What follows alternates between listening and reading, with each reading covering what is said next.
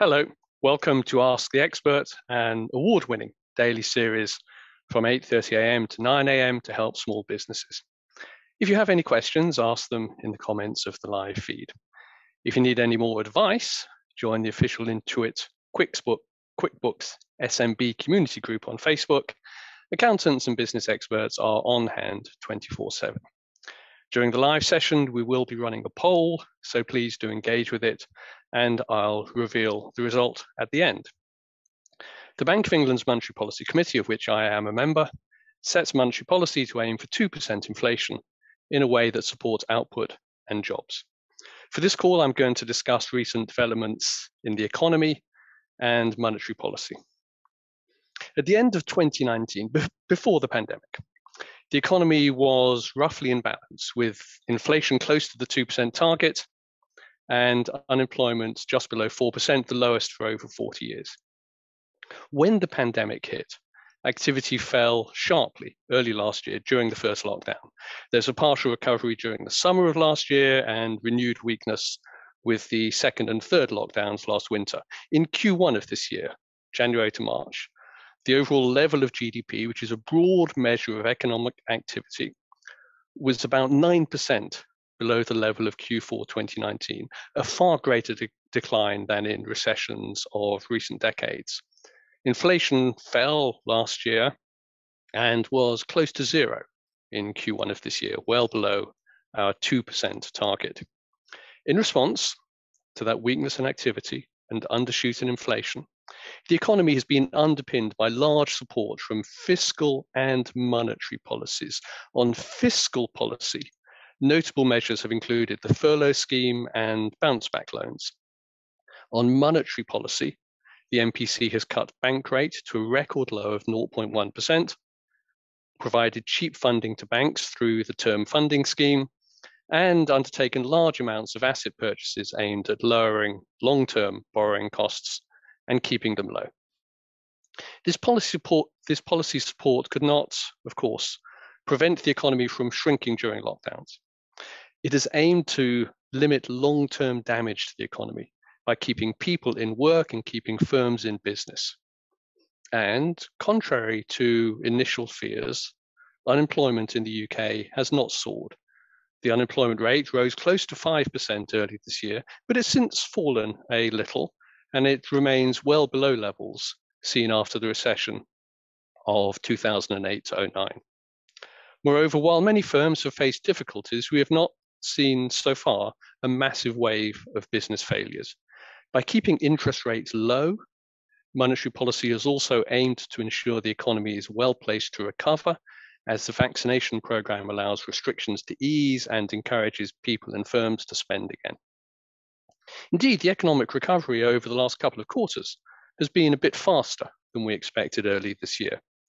Consumer confidence has returned to normal levels, and bank lending spreads, which widened sharply amidst heightened risk aversion early last year as the pandemic hit, have fallen back and are similar to our pre-COVID forecasts.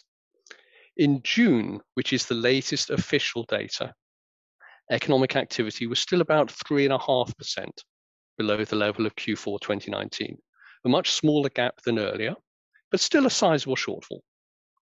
With further growth in the economy since then, the level of GDP now in September is probably fairly close to pre-pandemic levels. But the recovery has been very uneven. Consumer spending on goods has been buoyant, especially household durables, furniture and furnishings. Clothing sales have been weak, and spending on services remains below its pre-pandemic level. Business investment in buildings is down markedly, while investment in IT and plant and machinery, as well as house building, have risen strongly. There has been a similar rotation of demand elsewhere, and the strength of spending on goods has produced a rapid recovery in world trade and global manufacturing output. With a further shift to internet sales, small retailers in general have done better than large retailers. The recovery has also been uneven in geographic terms. London has lagged, especially central London, with more spending linked to working from home. At the same time, the pandemic and Brexit have also impacted the economy's supply side, its potential output. With some weakness in investment last year, capital stock growth slowed. Moreover, workforce participation has fallen, especially among the under 25s and over 50s, and there's been a sizable outflow of foreign workers. This has reduced labour supply, especially in agriculture, some parts of manufacturing, construction, transport, restaurants, and hotels. With this rotation in demand and supply side changes, capacity pressures and shortages have recently emerged in some sectors, even before the economy as a whole regained its pre-pandemic level. Indeed, inflation has risen faster than expected over the last couple of quarters and was in line with the 2% target in July. Stronger global growth has lifted oil prices and hence fuel prices. Strong global spending on goods, with supply chains still impacted by the pandemic, has lifted global prices for commodities and manufactured goods. This has started to lift UK inflation, especially for consumer durables. Moreover, the recovery in services activity has led to some pickup in services inflation. In the MPC's latest assessment, which was published in early August, about a month ago, our central forecast then was that the economy would recover further in the second half of this year and thereafter. Unemployment would be little change near term, as the end of the furlough is balanced by strong demand for labour, and then the jobs rate would fall further next year. Inflation was forecast to rise further to about 4% late this year, but then returns to around the 2% targets 2 and 3 years ahead, as the effects from recent increases in oil and goods prices fade. My own view at the August meeting was that with the recovery in the economy and inflation back to target, we no longer need as much monetary stimulus as previously. My view is that with the current policy stance, we probably face a persistent inflation overshoot versus the 2% target, and this reflects risks of more persistent pressure from global costs, plus greater domestic cost and capacity pressures, with a faster drop in unemployment over coming quarters. I also worry that continuing with asset purchases when CPI inflation is 4% and the output gap is closed, that's a likely situation later this year, might well cause medium-term inflation expectations to drift higher. Such an outcome could require a more substantial tightening in monetary policy later and might limit the committee's scope to respond promptly the next time the economy needs more stimulus. Hence, at the August meeting, I voted to end the current asset purchase program. That would still leave in place a very supportive monetary policy stance and hence probably not derail the welcome recovery in the economy. It would be more akin to easing off the accelerator than applying the brakes. The majority on the MPC voted to continue with the asset purchase program, and so that is what happened. I'm not going to announce now how I will vote at our next meeting later in September.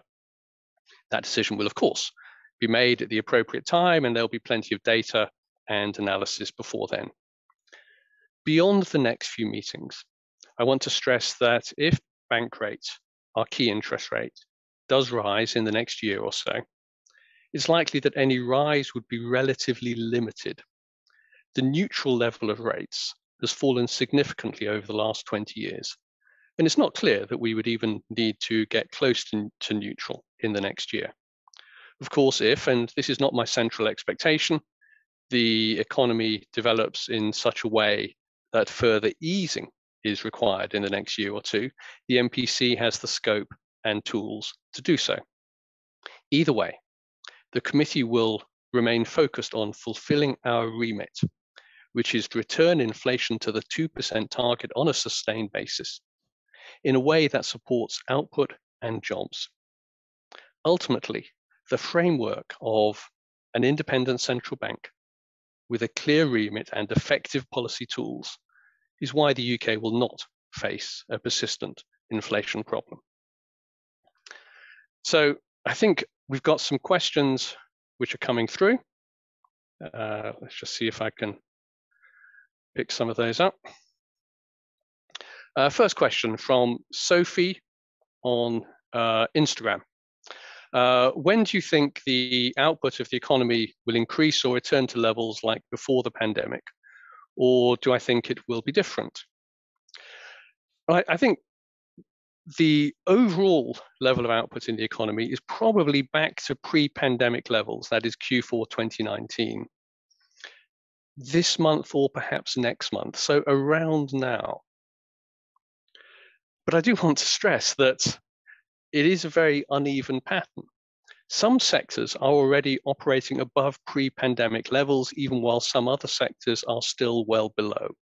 Employment in some regions is already above pre-pandemic levels, whereas in others, notably central London, it's markedly lower than it was. So an overall return to pre-pandemic levels masks quite a lot of variation. Capacity pressures in some sectors, still actually quite tough conditions in plenty of others. Craig on Facebook Messenger.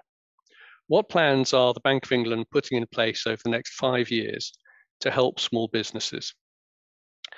One of the big things that you've seen during the pandemic has been support specifically tailored to try to underpin the availability of credit to small firms. Look, if you think back to the 2008 to 09 recession, what you saw then was as the banks got into difficulties, there's a big deterioration in credit availability, especially for small firms, and that exacerbated the downturn. It made things worse. And so many small firms then faced difficulties even when the economy itself was beginning to recover. The term funding scheme, which I mentioned in my talk, which has provided cheap funding to banks, is specifically geared to encouraging banks to ensure that they lend to small firms. The government also has done measures, for example, the bounce back loan scheme, which aimed at providing long-term, relatively low-cost funding for small firms. I do think, this is one of the, if you like, the lessons that came out of the last recession was the need to limit scarring on the economy, to limit long-term damage. Nothing that policy could do could prevent the economy from suffering during the lockdowns, but the aim is to limit the extent of long-term damage so that as restrictions ease, the economy can recover as quickly as possible. Next question from RB on YouTube. Do I think the Bank of England should reduce the stock of asset purchases, and when should the Bank of England raise rates? So at the August meeting, I voted to reduce the target stock of asset purchases. In other words, to curtail the current asset purchase program, so that the asset purchase program would have stopped then rather than continue in line with the current guidance through until the end of the year. That wouldn't actually reduce the stock of assets which has already been purchased. It would just imply that we would stop with any further asset purchases. Now, what we've said is that we won't reduce the stock of assets which we have already purchased unless and until bank rate reaches a level of 0.5%. So our first tool, if you like, would be to raise interest rates before we actually reduce the stock of assets that we have purchased. As to when I think interest rates might rise, that would depend on the economic outlook. If the economy continues to recover and inflation shows signs of being more persistent, then it might be right to think of interest rates going up in the next year or so. But that's not a promise, and it depends on economic conditions. And as I said in my talk, any rise in interest rates in the next year or so should be relatively limited, given that a neutral level of interest rates is much lower than it used to be, and it's not clear that we would even need to get back to neutral in that period. Diana on Instagram Messenger. As an owner of a small business, how can I get my voice heard when decisions are being made that will impact me and my business, such as interest rates? So the Bank of England has regional agents around the UK, and this is an important thing, and I want to mention it. There are 12 agents, one in each of the regions and devolved nations of the UK, and each of them is supported by a team in region. They are in constant contact with a range of businesses, large, medium, small, micro businesses. So if you're not talking to the Bank of England agent in your region, contact the Bank of England, our head office number you can find on the website, and the agents will be we will try to make sure that the agents get in touch with you, because we like to hear from firms. It's very useful for us to hear from businesses on the ground. What's happening to demand? What are your hiring intentions? What's happening to your investment plans? That gives us a much richer and more detailed picture of the economy and informs our decision making. So please do get in contact with your regional agents. Antonia on Facebook Messenger. I run a bakery and employ 3 others. During the lockdown, we took a hit, but shifted to deliveries, and that helped. As a small business owner, I hear a lot about the bank setting interest rates and monetary policy, but I don't fully understand how it affects me. Can you explain? Excuse me. So the main tools of monetary policy are bank rates, which is our policy rate, and asset purchases. And in general, when we loosen policy, that is cutting interest rates or expanding the target stock of asset purchases, then borrowing costs for households and businesses fall. That encourages people to spend, businesses to hire, businesses to invest, demand in the economy strengthens, unemployment falls, and inflation, which would have been too low, eventually gets pulled up by stronger growth and capacity pressures. The opposite way around, if the economy is overheating, higher interest rates cool demand. So monetary policy is a very powerful tool to affect demand in the aggregate economy. What it can't do is to favor one sector over a different one. It supports the overall economy rather than just this firm or just that firm. Question now coming through from Angelique on Twitter DM. What do I think has been the biggest shock to the UK economy, Brexit or the pandemic, and which will have the most long-lasting effects? Very interesting question, this one. The short-run effects of the pandemic have clearly been much greater than the short-run effects of Brexit. What we saw last year was in the spring of last year when we had the first lockdown, the level of GDP, the level of economic activity in the UK fell by more than 20%. And that was by far the biggest drop in GDP that we've seen in recent decades, far greater than seen in any recession of the 70s, the 80s, the 90s, or the 2000s. So the pandemic has been a tremendous adverse shock to activity on a very large scale, and it's not over yet. But in terms of the long-term effects, I suspect that the long-term effects on the level of activity of the pandemic, provided things develop in line with current expectations, vaccines spreading across the population, vaccines are effective, the long-term effects on activity of the pandemic, I think, are likely to be relatively small. Investment after an initial dip last year has recovered, so capital stock growth suffered a bit, but not that much. There's been a drop in participation, especially among the under 25s and the over 50s. So there's probably some adverse effects on activity long run, but much smaller than the initial hit. And policy has aimed to bridge the economy through that initial period of weakness to limit long-term scarring and long-term damage, so that as we recover from the pandemic, we can recover as fully as possible. The initial effects of Brexit, well, we've seen some of them. The long-term effects in terms of slower capital stock growth and a bit less workforce may well be bigger than the long-term effects of the pandemic.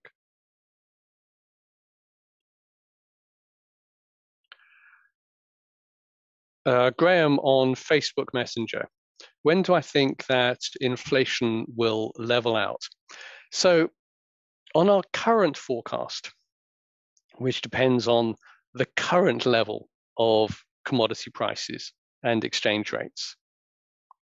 The peak in inflation is perhaps Q4 of this year, perhaps Q1 of next year, at around 4%. But obviously that forecast is highly conditional on the future developments in commodity prices, other costs, exchange rates, and so forth. So that's where we are at the moment. We do publish our updated forecasts regularly. The last one was early August. The next one will be a couple of months from now. I do want to stress, though, that quite a lot of the factors which are pushing inflation higher in the next couple of quarters, from where we've been on target in July to a likely peak of around 4%, quite a lot of those factors are transitory. In other words, they will push inflation up this year, early next year, but they won't keep inflation at 4% 2 years out and 3 years out. Examples of transitory factors are the rebound in oil prices globally, which fell sharply early last year as global growth weakened and have rebounded this year as global growth strengthened. That gives you a one-off rise in inflation. But unless oil prices go on rising sharply, you don't get a recurring effect from that source in subsequent years. In setting monetary policy, our focus is much more on the outlook for inflation 2 to 3 years ahead, when factors that are clearly transitory have faded. So we're guided much more by persistent effects, for example, from cost and capacity pressures in the UK. Next question from Christian on YouTube. Were any other MPC members close to voting for asset purchase reduction? I can't speak for other members. So my vote was to reduce the target stock of asset purchases. As you know, the overall vote was 7-1, so I was in a minority of 1. The other 7 members voted to continue with the current asset purchase program. But it's not for me to say whether other members were close or not. Our next decision meeting, as you know, is in a couple of weeks' time. Grace on IG Messenger. I own a small business on Etsy, and a shift in 1% here and there in interest rates doesn't really seem to affect me. Why is this? Is this only really relevant for big corporations and investment bankers? I would say no. I don't know about your individual business and the factors which affect that. But when you're thinking about the effects of interest rates on the prospects of your business, like if you've got a loan, there might be an effect on your own cash flow. But for many businesses, the far more important impact is the broader effects of changes in interest rates, monetary policy on demand in the economy as a whole. When monetary policy is eased, demand tends to strengthen.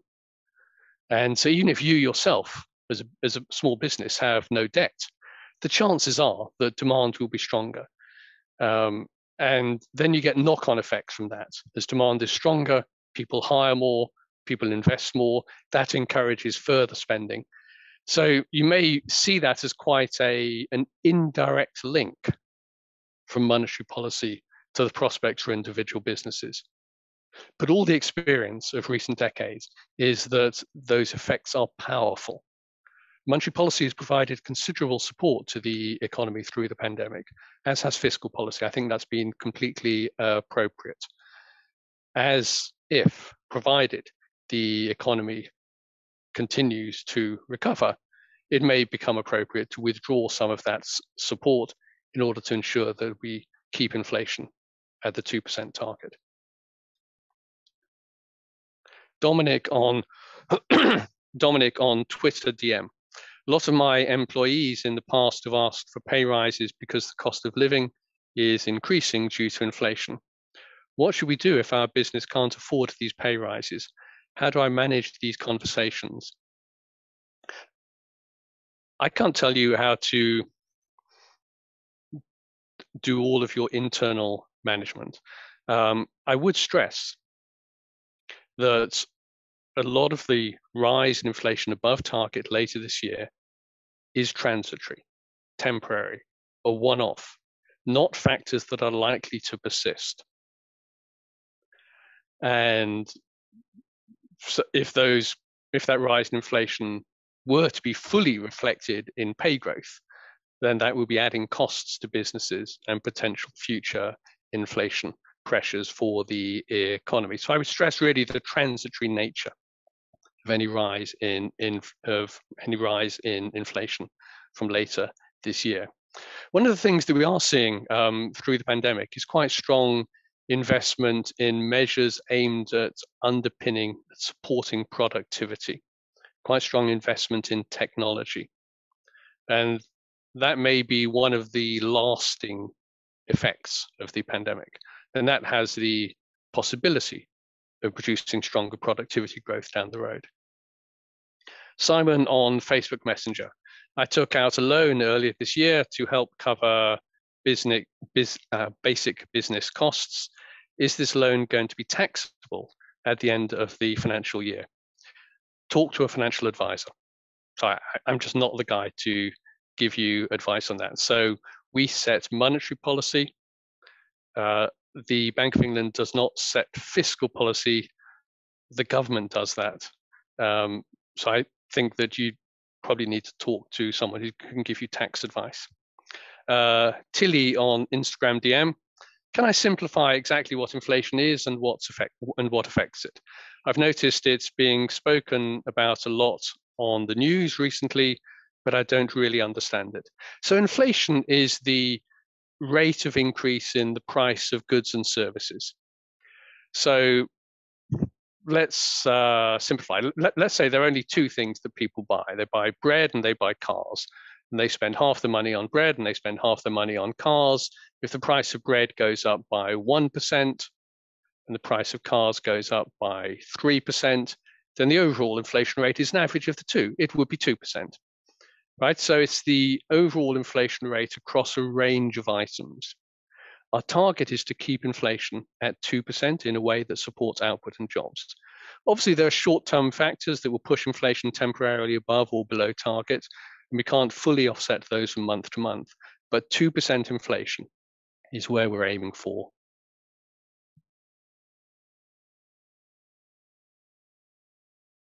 The poll results are in. We asked you, are you confident about your business recovery over the next 6 months? 40% of you said yes, and 60% answered no. Very interesting. We get a lot of information about the economy. I mentioned the bank's agents.